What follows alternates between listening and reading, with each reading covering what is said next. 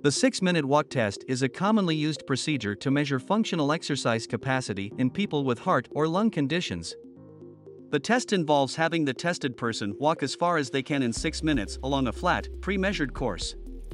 The distance they are able to cover in 6 minutes is then used as an indication of their functional exercise capacity. The test is often used to monitor a person's response to treatment or to assess their ability to perform activities of daily living. Equipment overview. The equipment needed for the test is minimal and includes a stopwatch or timer to keep track of the time during the test.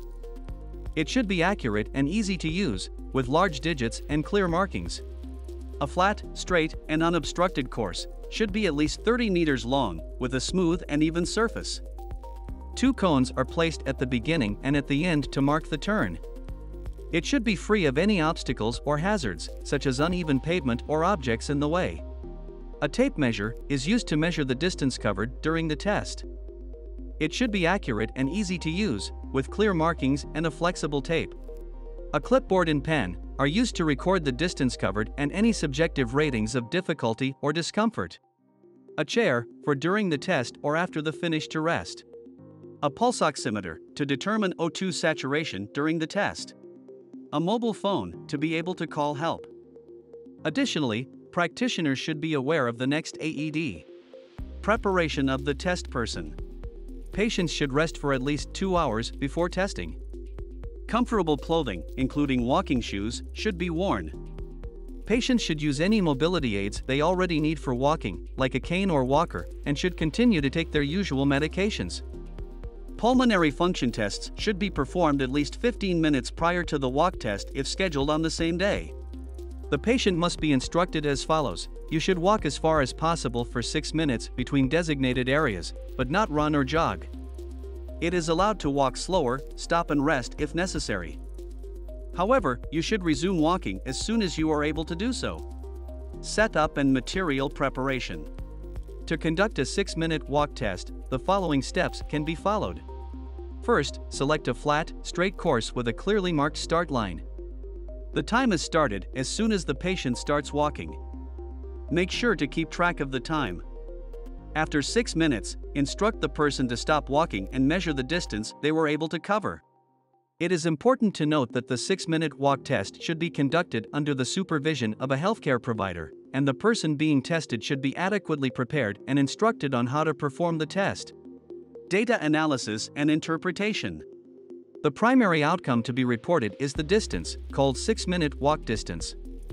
The total distance covered is rounded to the nearest meter. If the patient stopped during the test, the total time of standing and the number of stops should also be reported. However, the time is not stopped when the patient stops. Most commonly, the 6-minute walk test is used before and after an intervention to determine whether the patient has experienced clinically significant improvement. Termination criteria. Absolute contraindications for the 6-minute walk test include the following: unstable angina and myocardial infarction during the previous month. Relative contraindications include a resting heart rate of more than 120, a systolic blood pressure of more than 180 mm of mercury, and a diastolic blood pressure of more than 100 mm of mercury. Patients who have any of the mentioned diseases should see a physician and should not perform the 6-minute walk test. Should any of the following occur, the test must be stopped immediately. If the oxygen saturation falls under 80%. But if the oxygen saturation recovers to above 85% during the 6-minute walk test, the patient may be asked to resume walking. Chest pain, intolerable dyspnea, leg cramps, staggering, diaphoresis, and a pale or ashen appearance. Sources of errors. Although the test is easy to perform, the following errors may also occur. The patient wears only socks, no shoes. The ground is not flat or the test is performed on the treadmill. The patient warms up directly before the test. Someone walks with the patient. The patient is only allowed to walk alone. Someone helps to carry the supplement oxygen. The person is excessively encouraged. When talking to the patient, standardized phrases should be used, as encouragement and enthusiasm can make a difference of up to 30% in the 6-minute walk distance. The patient does not walk around the cone. Summary. The 6-minute walk test is a simple, inexpensive, and non-invasive way to measure functional exercise capacity in people with heart or lung conditions.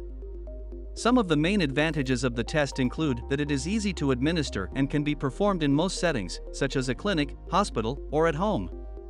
It requires minimal equipment and can be conducted with only a stopwatch and a pre-measured course.